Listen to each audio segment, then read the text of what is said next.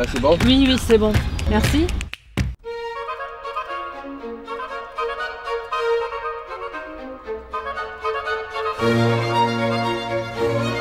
When I started, it was about the photography, of course.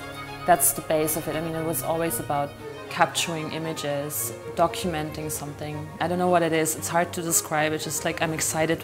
I'm excited about beauty. It's like a movie a little bit. I think that's kind of how it should be. It should kind of be distracting of day-to-day life in a way. And for me, I guess what we're doing with the photography, what I'm doing with the photography, it's kind of like blowing it up a little bit and making it seem bigger and more glamorous maybe than it is. So, I wanted to show you my camera. I don't know if you can see, this fell off.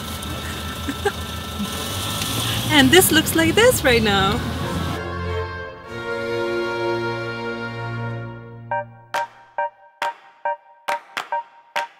I mean, it's beautiful outside, it's beautiful in Paris right now, but also all the photographers are here, and sometimes it gets a little bit out of hand because there's also a lot of celebrities here. So you have these things, you have shows that are just super crowded and super crazy, and you can hardly take any photos. You have to really, I mean, it's Chanel actually as well, you have to run to get a photo. It's not how I would like to photograph ideally, but it's kind of how it has become. It's quite sporty.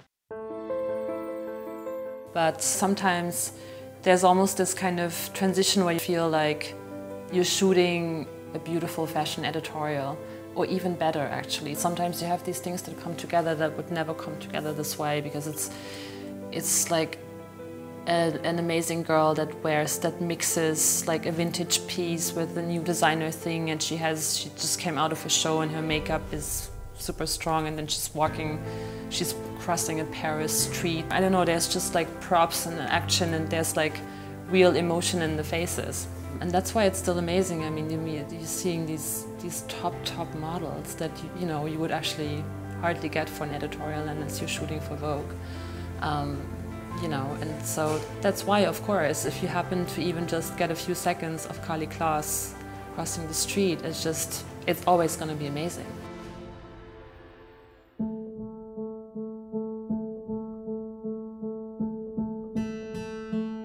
I think there's some special women in this business. I mean, with some of them, like Veronica now, I started having this relationship, and so that has become a really, really nice friendship. She's someone who's successful, but who's super nice. I'm very happy because I can photograph her for her new site, Hey Woman.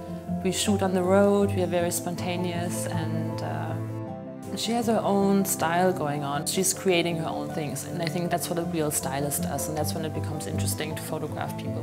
When they're influenced maybe by designers and runway and life, but not what other people are wearing.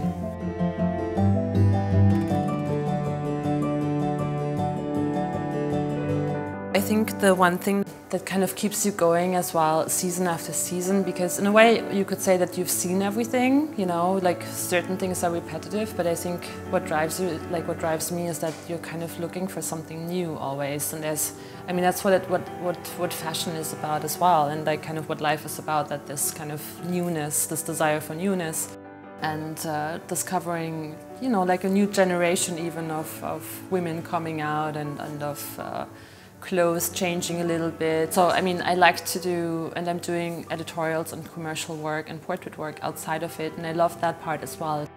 But with street style, I would still, maybe not as intensely, but I would still in a way like to continue doing that, because it keeps me fresh in a way. I noticed that if I haven't been doing it for a month and a half and I get a little bit into this routine of like daily life, like somehow it gives you this energy and it's excitement. It's nice to have both. I think it keeps you fresh doing both.